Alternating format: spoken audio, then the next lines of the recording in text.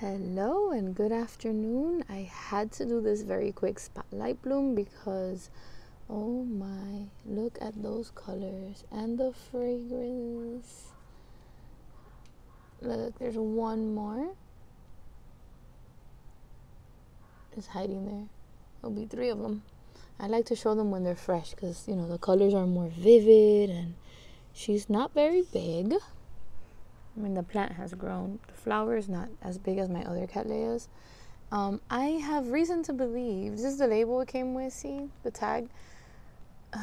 RLC Dick Smith Paradise. Now, when I bought her, I had Googled the name because I bought her small at an orchid show.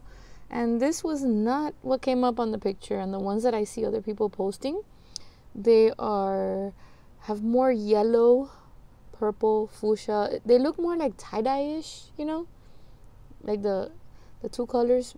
So, but you know what? I still think she's pretty. If you think she has been mislabeled and you think you know what she is, but I really didn't find anything like her when I Googled her tag. This is the 2nd time she blooms. And in the morning, the scent is just wow. And she's so, so pretty. So, just wanted to show that real quick. I hope you guys are having a lovely week. And I'm going to hop on here again and try to do a part 2 of my February blooms because there's a lot happening, just like I promised. Have a lovely rest of the week.